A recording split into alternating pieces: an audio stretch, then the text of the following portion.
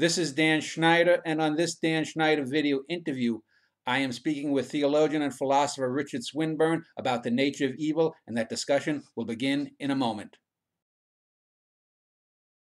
I am speaking with a theologian and philosopher named Richard Swinburne, and as I usually do in such interviews, I like to give my guests a few minutes to introduce themselves, talk about who they are, any major works they have, websites or books that they want to talk about, and then we'll get into the discussion of evil. So thank you for joining me, Richard. And if you could just tell a little bit of background about you and your opinions on life and the nature of evil.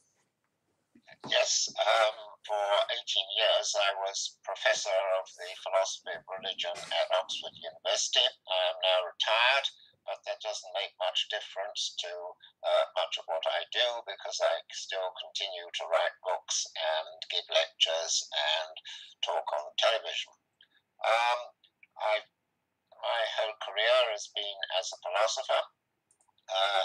I got my undergraduate and graduate degrees from Oxford University, taught in various places, and then came back to Oxford. I've written books on probably most areas of philosophy. I worked in philosophy of science for about 10 years, and then I moved into philosophy of religion. I do have a graduate qualification in theology, and I've written books on the nature of God, the existence of God, the relevance of faith to life. I've written books on particular Christian doctrines, such as the atonement and the Trinity and the Incarnation, on the nature of revelation, and a book on the problem of evil.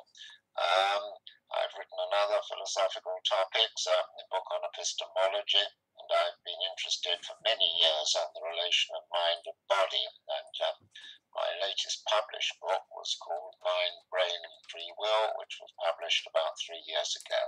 But the problem of evil is very important for theology, because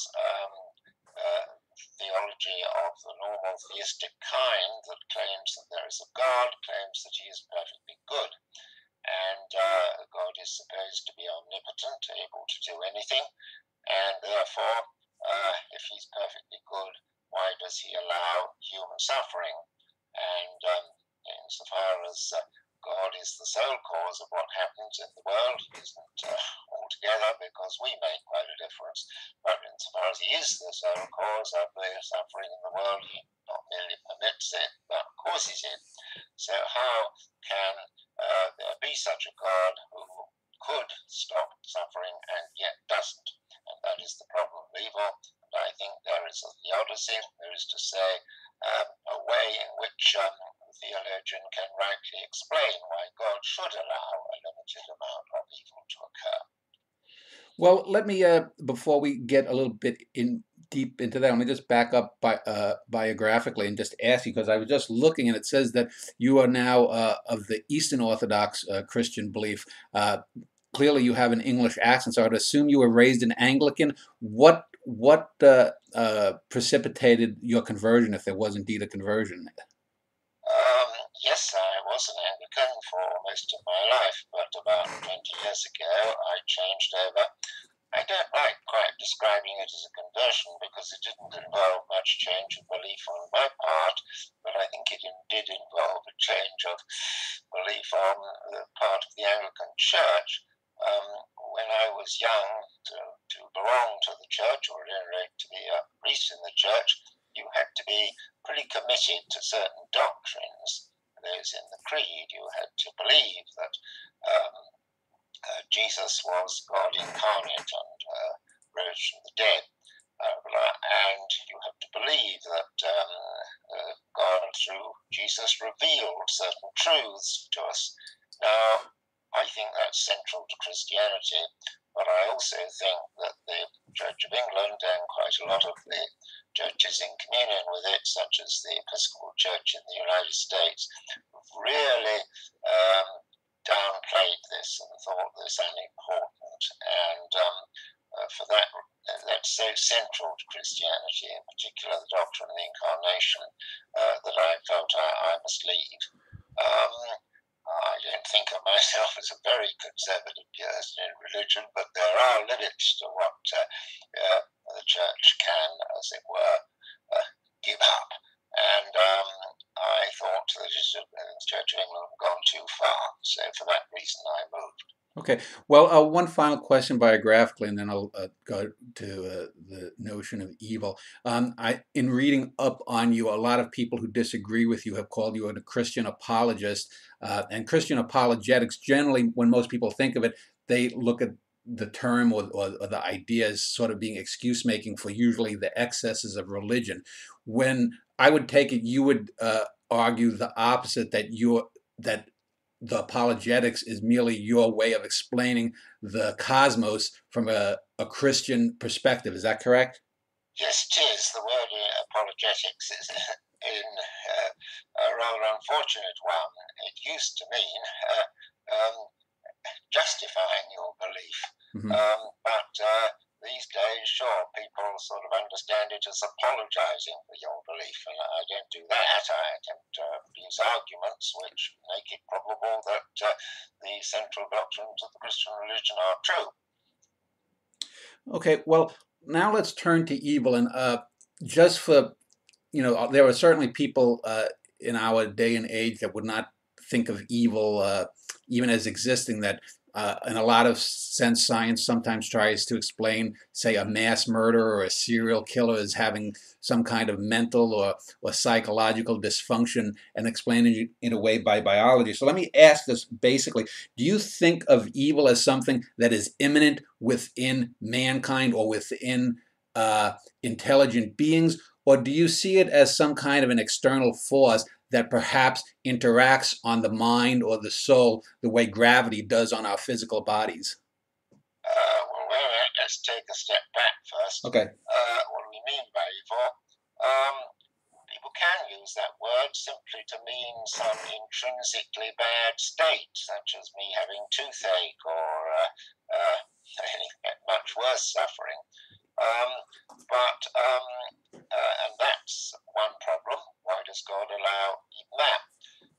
But to talk of an act as evil, I think an act as evil, and that's the primary context of the problem of evil, talk of an act as an evil is to say that it was consisted in an agent bringing about a state of affairs which he knew was bad without justification for doing so.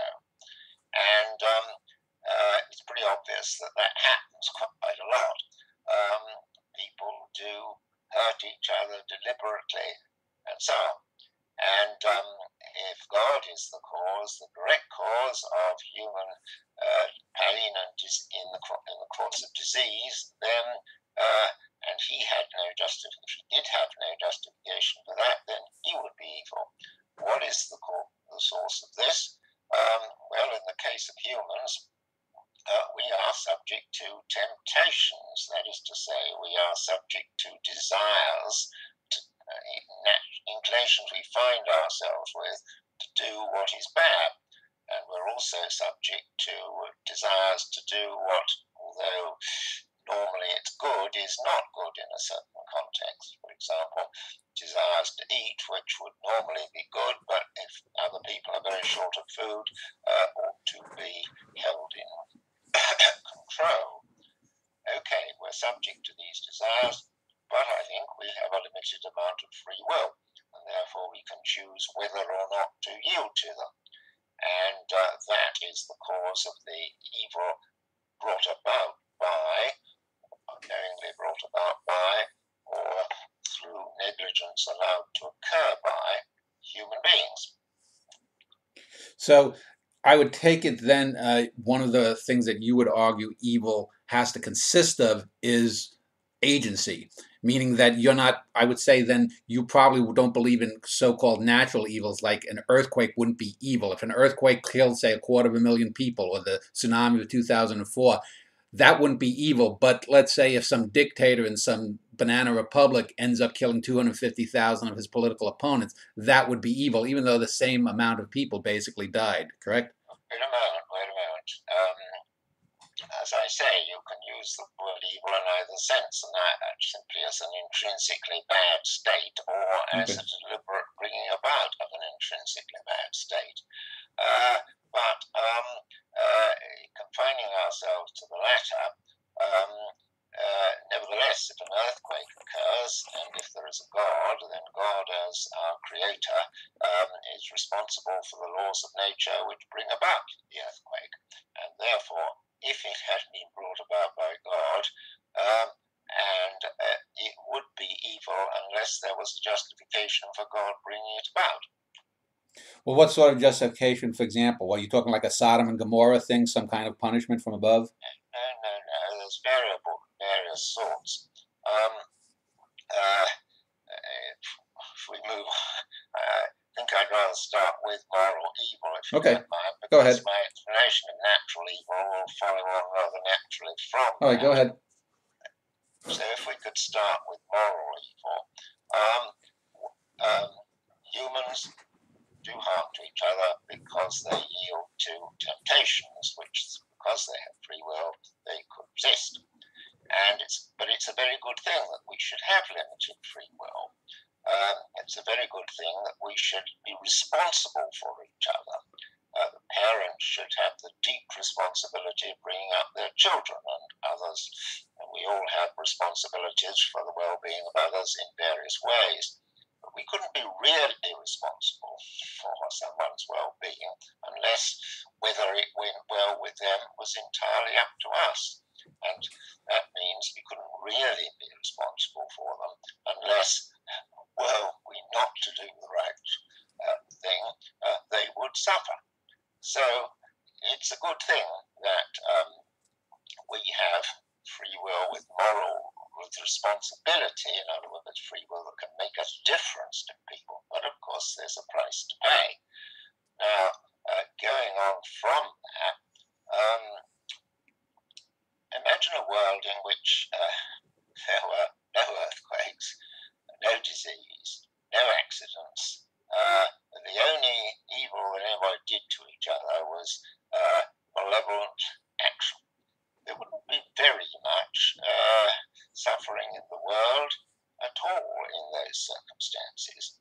And in particular, in those circumstances, most of us would have very little opportunity to do really heroic actions. It's only the presence of disease and accident and so on that gives us significant choices. For example, suppose I am badly ill. Then I have a choice. I have a choice of how to deal with this, to be patient, to be grateful for what has happened in my life despite this, and so on, or to be bitter. That's a very significant choice I have. And other people have choices to how to deal with me. They can either look after me well, care for me, be sympathetic, or alternatively neglect me and be callous. So the very fact of my suffering opens up certain choices for me and for them which would not otherwise exist. If mere disease and accident simply occurred, if there were no disease and accidents, then there wouldn't be those sort of choices. That is the main point of natural evil. It opens up to us serious choices. But serious choices, if you make the right serious choice, it's not really good in itself, but it makes it easier to make a good choice next time. And if you make a bad choice, it makes it easier to make a bad choice next time. That means that every time we do a good action, we gradually form a good character. Every time we do a bad action, we gradually form a bad character. And that means that our choices are the means for us to make ourselves, and a good God would want to make us not merely people who enjoy doing ordinary things and had a reasonable life. He'd want to make us saints. And that we should ourselves have the choice of whether to be saints or not is only possible if we make a lot of serious good choices. So we need natural evil in order to have serious choices, and it's very good for us that we do. Well, you just by saying it sounded like you were talking about a step to sort of spiritual evolution by making good choices that points you in a direction towards goodness, and vice versa by making bad choices or evil choices it points you to a more evil nature. Let me just counter with what an evolutionary biologist might argue, and see what your opinion is. A lot of people would talk about something called secular ethics, whereas morality is derived from an outside source, presumably God or a God or gods. Secular ethics would have been something that would have evolved naturally, i.e., the most obvious case being, say, a mother's love for her child. A biologist would say, well, it's good for a mother to take care of her child.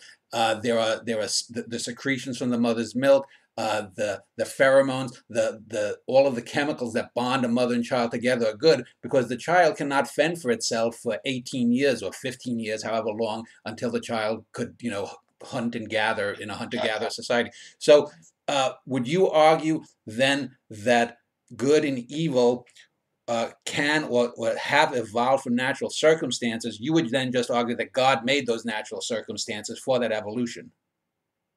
Yes, basically. I think the fundamental principles of morality are quite independent.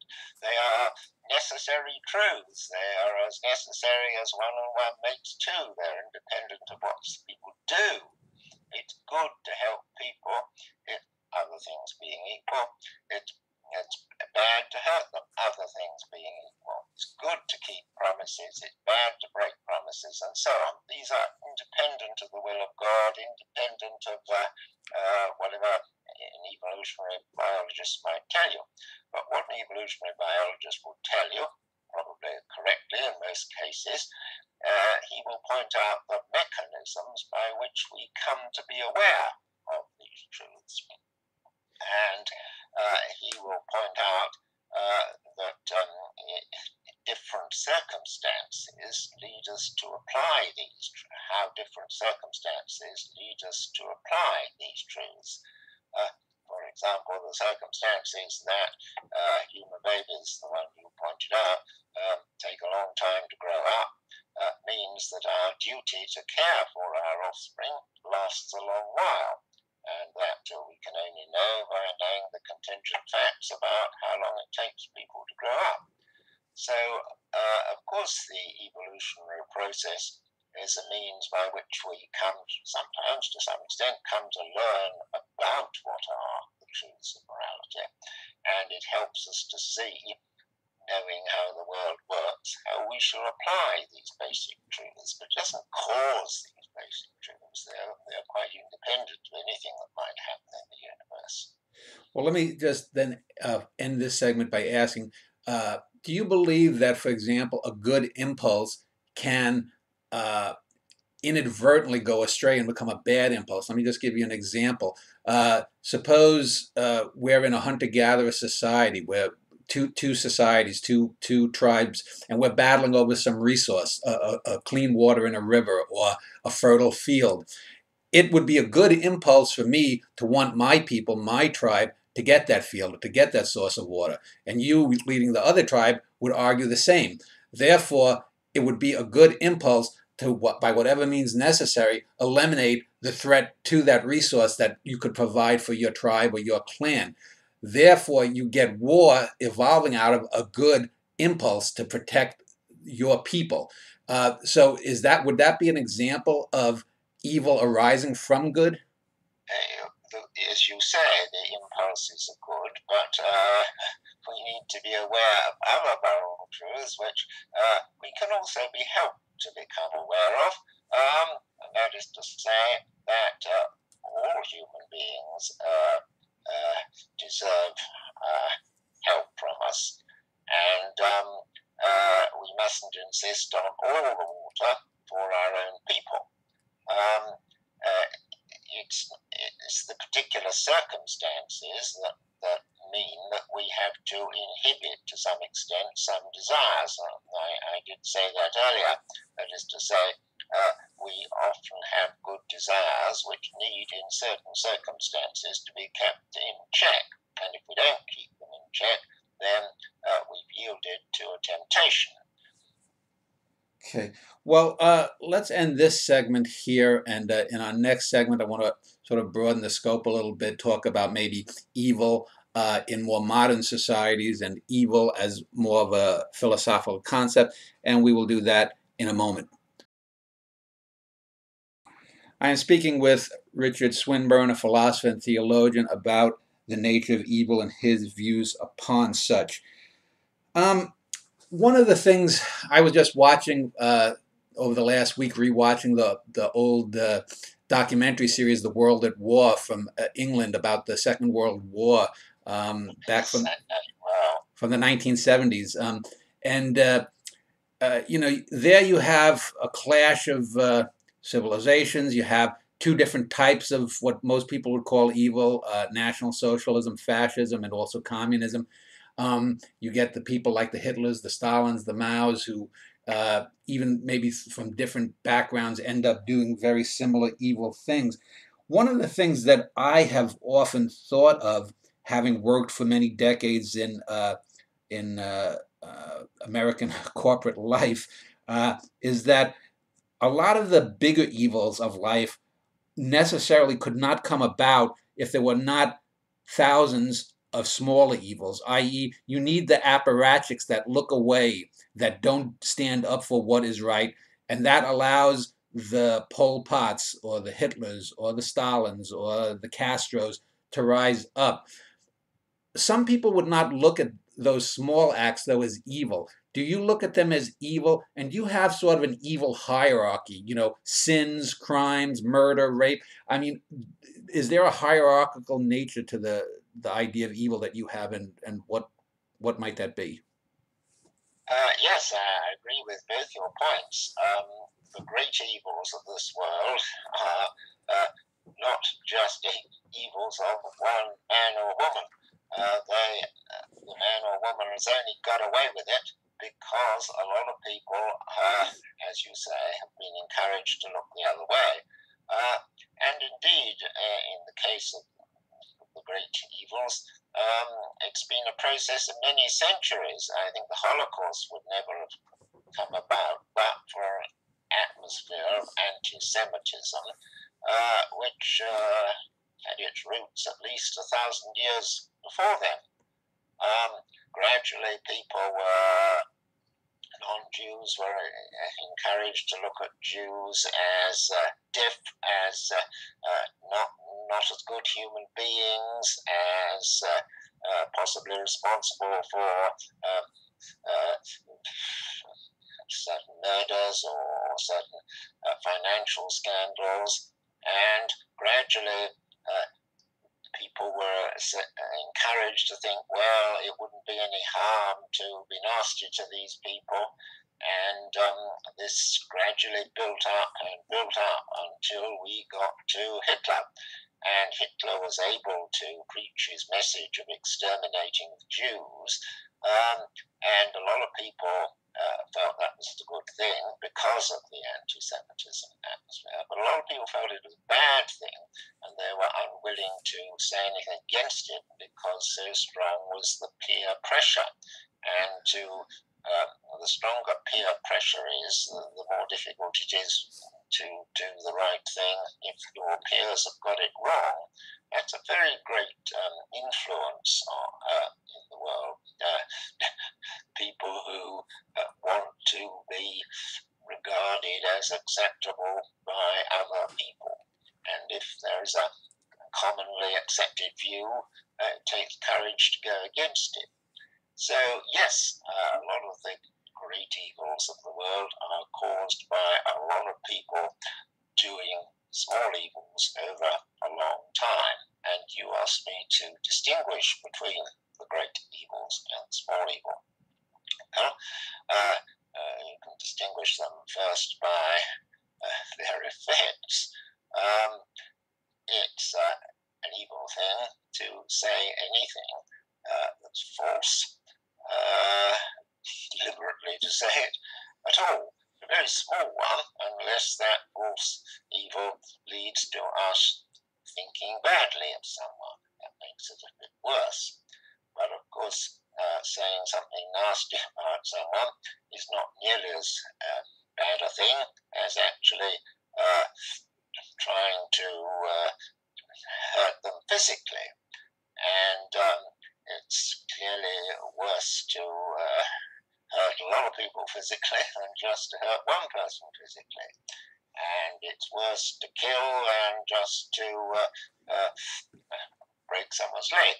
And it's worse to kill a lot of people than to kill just some people, and so on.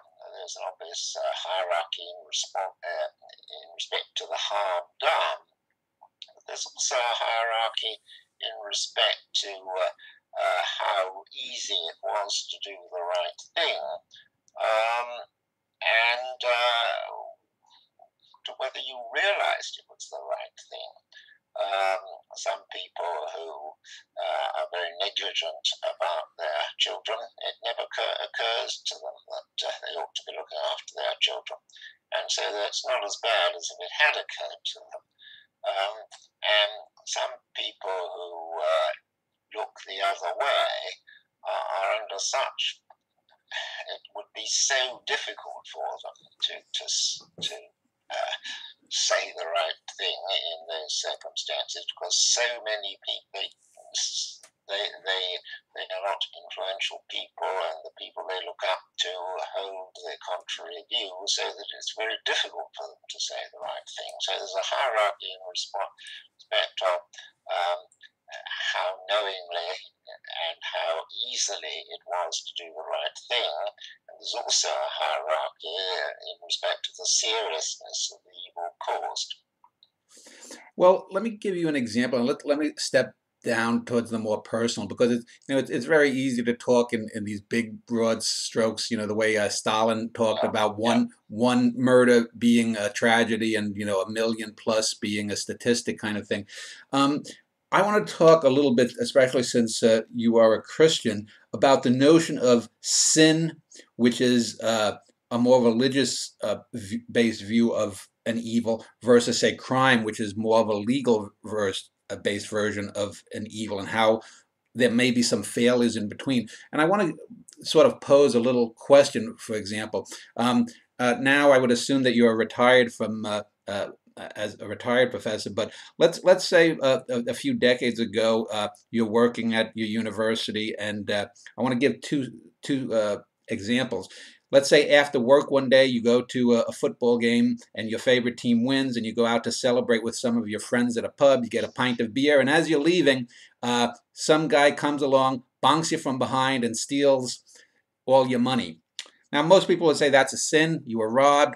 That's certainly a crime. No one would say that that was not evil. But let's go to something a little bit more subtle. Let's say instead of that, you're called in one day by the dean of your school or by whoever might be your immediate superior, and for some reason, a coworker has lied about you in some way, said that you did some wrongdoing, some malfeasance, and this ends up getting you fired or sacked from your job. And over the next 20 years, you've lost X amount of income, far in excess of what might have been in your wallet that one night when you were robbed. Now, most people would say, well, either the person who lied about you or the dean or your superior may have also been corrupt.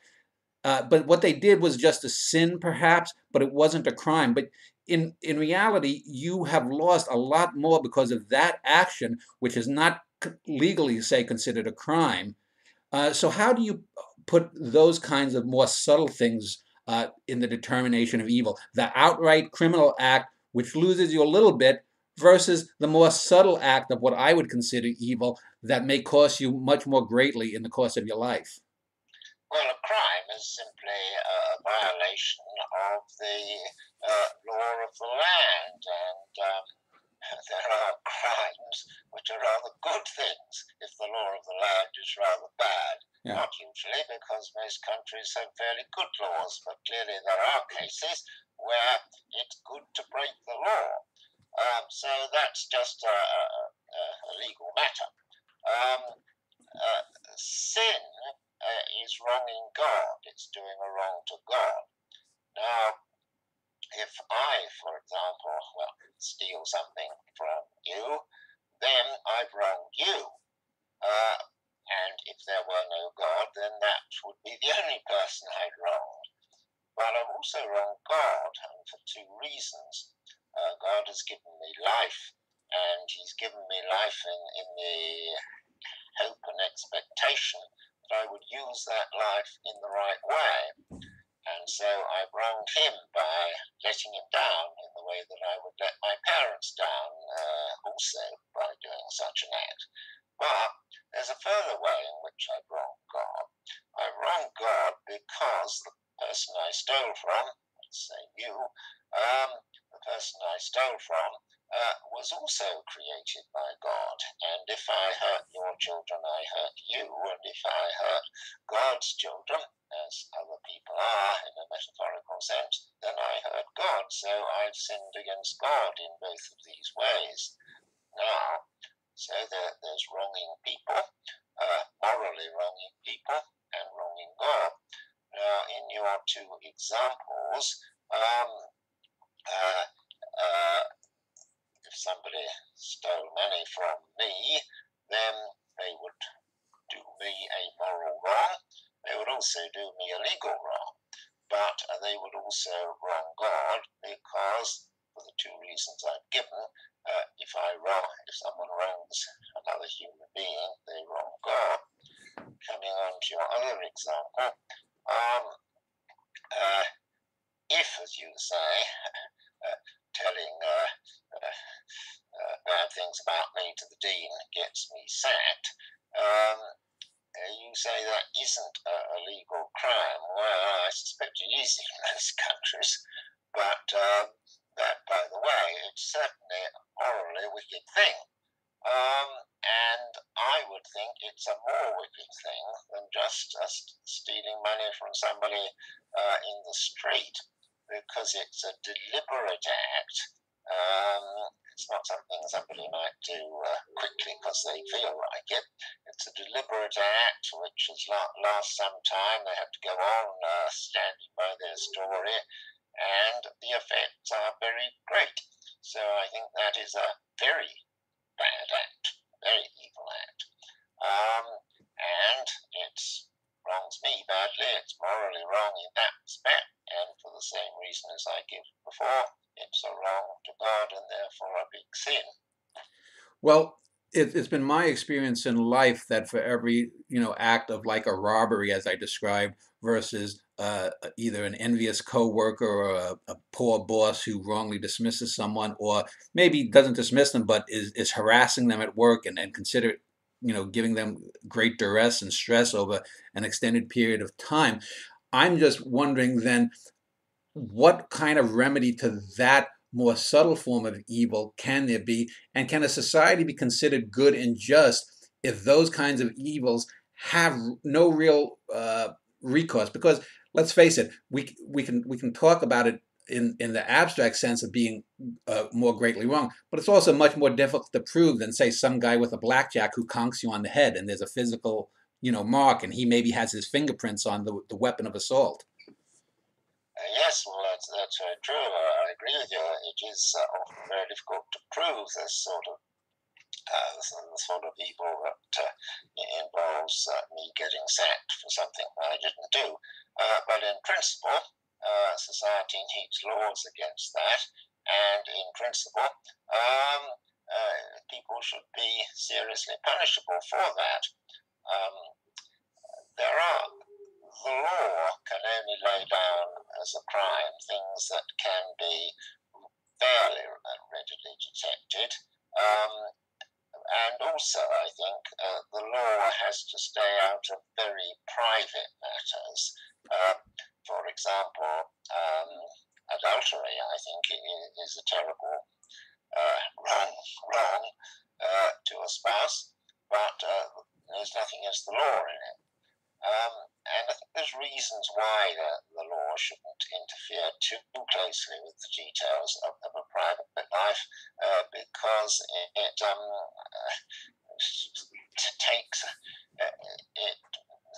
takes away the intimacy of the private life in that way.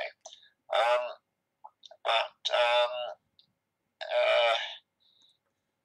yeah, so sure, one wants laws which punish manifest, obvious public crimes. But there's a limit. The law can't aim to punish everything that's morally wrong, because it must, it can't or shouldn't interfere too much with a deep personal relationship between people. But with that qualification, if the laws are good, every breach of the law is wrong, is not merely legally wrong, but morally wrong and a sin to God. But there are moral wrongs which are not breaches of the law, and some of them are very serious ones. Well, it sounds to me then that you would be advocating in your Christian worldview something akin to what others have called karma. That is, that the robber who robbed you would probably most likely get his just comeuppance by serving 30 days or whatever it might be in the county jail, whereas the corrupt coworker or the boss who's harassing you or gets you sacked may have to wait till some kind of spiritual afterlife to get some kind of comeuppance for his or her actions. That does sound to me like karma. Is that something that you are in sync with your belief system? I didn't catch this word, karma. Karma, K-A-R-M-A, karma. The idea that karma. Yeah, I'm sorry. No, karma says you get these things automatically. Yeah. The Hindu or Buddhist idea is every time you do a nasty thing in this world, then your next life is going to be a bit the worse for it. That's not a Christian view. The Christian view is that we can always be forgiven if we are seriously penitent, and however much wrong we've done, if we make apology to those we have wronged and to God, and reparation, and insofar as we can't make reparation, then the reparation provided by Christ in his atoning life and death is what we can ask God to accept instead of the reparation we are unable to make. But given that we really are sorry, God will forgive us, and let us hope humans we have wronged will forgive us. And there is a very strong teaching of Jesus that God only forgives people who are ready to forgive other people. And so, no, there is, if we are truly sorry, there is no comeuppance in the next life. It's only if we persist in our malevolent life that there is going to be comeuppance in the next life. Okay, well, this is one of the things I like about doing these interviews, is because little points come up in things that you said. You just said something along the lines that God only forgives those who are willing to forgive, or something along that line. Now, if we step back to some great evil, whether you want to talk about the Holocaust, or the massacre of Native Americans, or any other mass crimes too long to list, by what you just stated, it would seem to me that if there is an afterlife and there is a God, let's say a person who is a victim of some great atrocity, or millions of people, that God would be willing to forgive the Hitlers or the Stalins or the Pol Pots, etc. But if those individual people, or their spirits, or their souls, whatever you'd like to call it, was so unforgiving, that would mean that you would be stating that the soul of a Hitler or a Stalin would be more acceptable to that God than the victim of a Hitler or Stalin who was saying, no, I'm not willing to forgive. Did I misunderstand what you stated? That is quite right, and I accept that. That seems to me correct. But I also think that when I say people have an obligation to give, God only forgives those who are willing to give. I think you should only forgive people who want to be forgiven. I think it's an impertinence to, as it were, if somebody for example, if somebody did something nasty to you, and you summon up your courage and say, I forgive you, I think that's impertinence, because he's treated you badly, and you mustn't assume he didn't mean it. You must give people credit for meaning what they do. And but it's only when he says he's sorry, that he distances himself from his action, and so makes himself open to your forgiveness. And so, in the case of Hitler, he's got to want to be forgiven before God will forgive him, and he's got to want to be forgiven by those whom he has wronged. But if he does seriously want to be forgiven, if he's really changed his attitude to life, then I think it's good for victims to forgive him.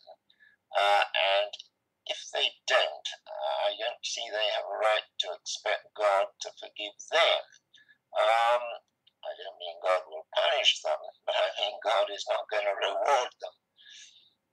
Okay, well, that clarifies a little bit, because let's say, certainly I'm not saying that everyone who might have died, say, in Auschwitz was a saint. There were probably people who were adulterers, probably even a few murderers and whatnot.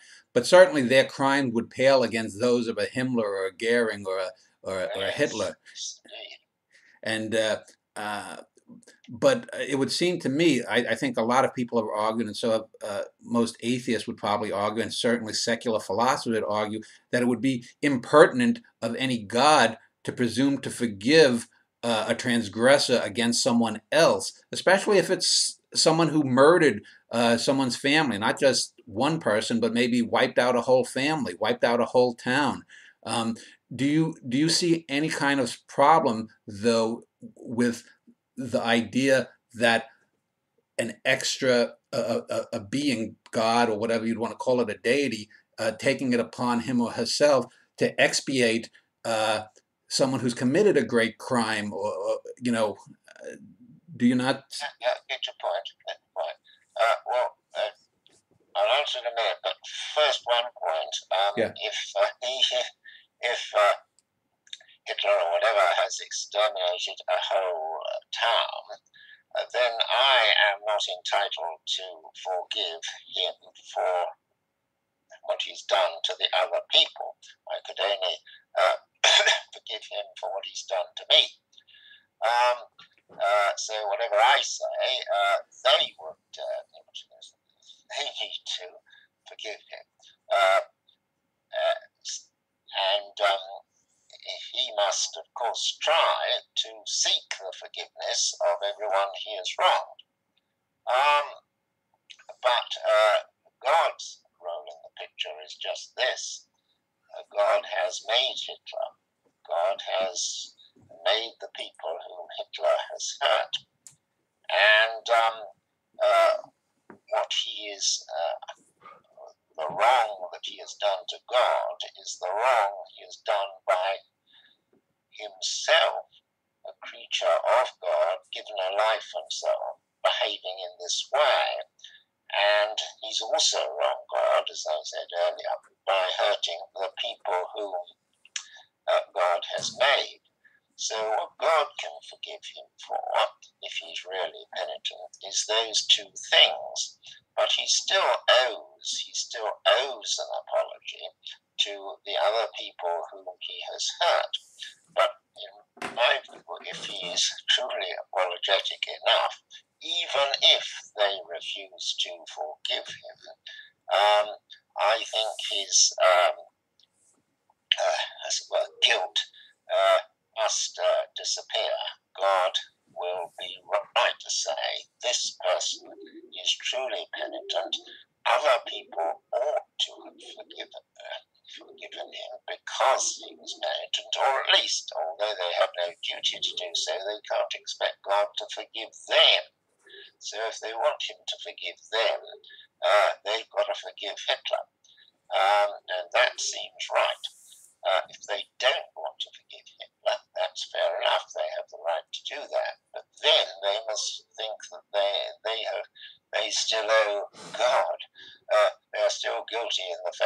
world for whatever they've done wrong. Well, let me bring this a little bit more back down to earth, since we've talked in sort of more philosophical tones. I want to talk about popular culture and society today in the early 21st century, and certainly here in the United States, and I would presume that it's the same over in the UK. We see television shows where we see the heroes of films and television are often characters we would describe as evil. Just recently, I rewatched the Third Man film with the character of Harry Lime, played by Orson Welles, and he's a thoroughly evil person, and he's a charming person, but he's clearly depicted as an evil character. If you watch television shows, and I can only name some from here, the U.S., like The Sopranos, where you have a mafia boss who's portrayed as a hero. Other shows, they'll have serial killers portrayed as a hero. You listen to popular music, oftentimes you hear a lot of vile acts being encouraged by singers or rap stars. Do you think that all of this portrayal of characters and actions and deeds that we would, if they were in fiction, definitely call evil, helps to coarsen society, inure people to some of the things that they are later going to experience? Do you believe that there's a correlation? Oh yes, I do, very much so. But it seems fairly obvious to me that would be the case. If you get the impression from the television that certain sorts of behaviour are normal, then you are more inclined to do it than if you get the impression that certain sorts of behaviour are wicked. Yes, but I stress I am no sociologist, and so one might need to put various qualifications on this, because after all, some fictions are so obviously fictions that you're not expected to take any serious message from them. But with certain qualifications, yes, I entirely accept what you say. Yeah, obviously, when you're talking about, supernatural monster types, yeah, but I'm talking more along the lines of the Tony Soprano from a show like The Sopranos, or other grisly characters. Um, uh, let me ask then a little bit more about, I guess, personal, more on a personal level. There's a term that's come about in the last few years called first world problems. And I think it's probably come about mostly because of the stuff in the Middle East. And when we talk about the suffering in the Sudan or whatnot, and then we look at the little evils that we might call that most people here in the West have to endure: a bad boss, a cheating girlfriend, or this or that. Do you see, again, in a hierarchical sense, that a lot of people, say in the Western democracies, maybe make too much of their sufferings vis-a-vis other people's sufferings? And do you think that that's a sort of hubris that in and of itself is a minor sin? Well, I certainly agree that we all concentrate on our own sufferings and the sufferings of those we can see around us, and don't pay so much attention to the sufferings of the much worse sufferings of those distant. That is the case, and of course it's always been the case. That's not a particular feature of our society. But we notice it more because, after all, the sufferings of those far distant from us are very visible on the telly, whereas previously we only heard of them by reports, oral reports from people who took a long time to travel from there. So it is a bit worse these days, simply because the sufferings of others are much more drawn to our attention. Yes, this is the case. Well, let me. As I say, I think you'll find ever since there have been humans, they've been more interested in themselves than in others, and this is part of the desires produced by nature and nurture, with which we start and which we have to learn to control. Okay. Well, we've talked about big ideas of evil, small ideas, current ideas. We talked a bit about some historical things regarding evil. So I want to sort of bring this conversation towards its end in this segment, and then we'll do a final segment where we'll have some closing remarks. I want to just get, I guess, to the nub of what most people, when they speak of evil from a Christian perspective, often have a problem with. And that's the idea of the all-powerful God, the all-loving God, the all-good God, yet also the God who created, presumably, Satan or Lucifer, the angel that what became an apostate, became evil, supposedly is the agent of evil in the world, therefore nullifying the idea that if God is all-knowing, he would have known Satan would have turned on him, and then either didn't have the power to stop him, and then doesn't that make God ultimately responsible for all the evil in the world, even the evil that men do? And isn't evil then a non-natural evil dependent upon agency and free will? And then, again, is free will an illusion then? So how do you reconcile those classical arguments? A number of points. Yeah. First, Satan. I don't think Satan is a very important figure in the Christian viewpoint. You don't find him mentioned in the Nicene Creed, for example, which is the central creed of Catholics and Orthodox.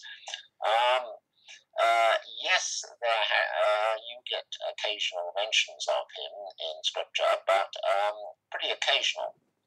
I don't think he's a big player, shall we say. So I don't think there's anything that I don't think Christians need to believe there is such a being. Or if you do believe in him, you don't really have to think of him entirely as a rational agent, but a sort of irrational force of evil. Or you may think of him, I'm agnostic about this myself, as very much a personal being who has rebelled against God. And that is, of course, the traditional view in later Christian thought. But the issue of the compatibility of omniscience, freedom, and God's and evil, of course, exists, or the problems there exist whether or not you believe that there is a devil. My own view about God's omniscience is that if God gives us free will, he doesn't know fully what we'll do. And the same applies to if he creates Satan. This is a bit out of line with most of the Christian tradition, but you'll certainly find that to some extent in Scripture. You may, for example, remember the story of Jonah in the Old Testament. Yes. Jonah was told to preach to the people of Nineveh, who had been a very wicked city, and he was told by God, according to the story, to say in 60 days Nineveh will be destroyed. But in fact, Nineveh repented, and God didn't destroy Nineveh. And Jonah was annoyed about this, saying, I preached, nothing happened. And God said, well, what a good thing it was that nothing happened. That is to say, God expected Nineveh not to repent, but it did, so God didn't punish them. In fact, it's what may seem a slight digression, but God is supposed not to be just omniscient, but to have various other qualities, including omnipotence. Now, omnipotence is naturally spelled out as power to do anything. But nobody supposed, no one in the Christian tradition has supposed that this means that God can make me exist and not exist at the same time, or God can change the past or anything like that. That is to say, omnipotence is only the power to do what is logically possible. And I think we should regard omniscience in a rather similar light. It's God can know everything that's logically possible to know, but if God gives us free will, then it's up to us at the time of our action what we do, and no causes Nothing from beforehand can determine what we do. So God leaves it to us. And God does not know how we will choose. Of course, God may have a much better idea even than we do in advance what we will do. But nevertheless, he does not know infallibly what we will do. And so God hopes we will do the right thing. And there's another story in the Old Testament that brings that out. You remember the story of Noah. Mm-hmm. Noah, people become very wicked in Noah's day. And as a result of that, God told the good man Noah to build his ark, and then he would send the flood. Now, when God saw that the world was very wicked, the book of Genesis said, and God repented that he had made the world. I always remember that's such a significant phrase that I can tell you the chapter and verse in chapter 6, verse 6. What that said, God was sorry that he made the world. It was a mistake because people had been so wicked. And that, I think, is the attitude that God takes today. That is to say, he makes us in hope. He gives us responsibility. He no doubt encourages us in various ways. But in the end, he doesn't determine what we will do. We do, and we may let him down. Well, it seems to me that the logical outflow from that is you're stating that mankind has the agency to conquer or submit to evil. If so, let me ask your own personal opinion, just looking ahead into the vast future. Do you believe that mankind at some point will subjugate his/her evil tendencies? And if so, do you think that's necessarily a good thing? Because without evil, can we really be good? The answer to the first is I believe in free will, and therefore I do not make predictions about the future. Okay. It's up to us. Well, it's a good thing. Oh, yes, because I've not been saying in what I've been saying to you, I have not been saying that the world is a better world than it would be without evil. I've said it's not a worse evil, not a worse world. That is to say, if God had made a world in which we only do good, that would be a very good world. But he would have deprived us of a certain sort of good, that is the good to choose whether to do good. Mm-hmm. And that's what he has given us. And so we have the best of both worlds, because we now have a world with a choice. But since it would be rather good for us in other ways to have a world in which we naturally do good, we have the choice of turning this world into the next world. And that, of course, is the traditional picture of heaven. It's a world where people don't do evil. Yeah, in a world without evil, we'd sort of seemingly end up like H.G. Wells's creatures, the Eloi, but without any Morlocks. We'd just sort of be lazy creatures that just sort of wandered about. No.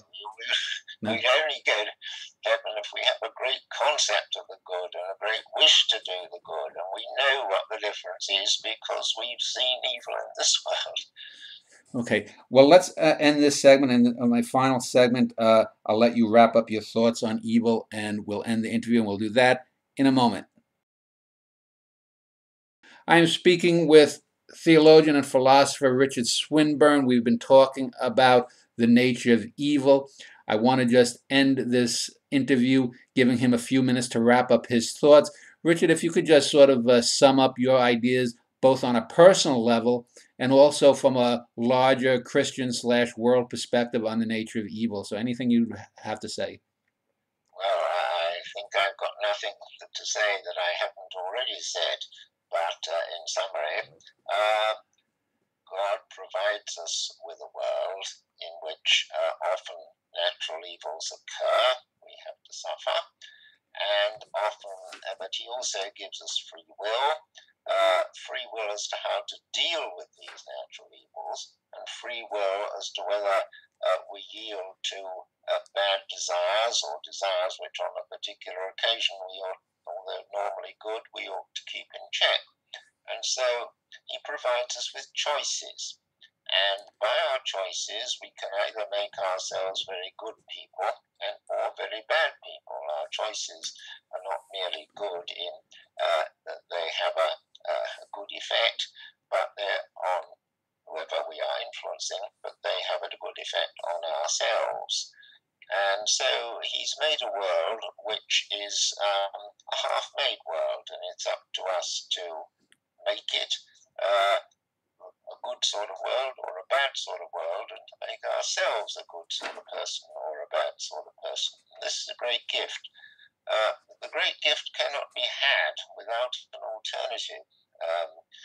It's only if we have the choice, it's up to us whether we do good. It can only be really up to us if there's an alternative that we do evil instead.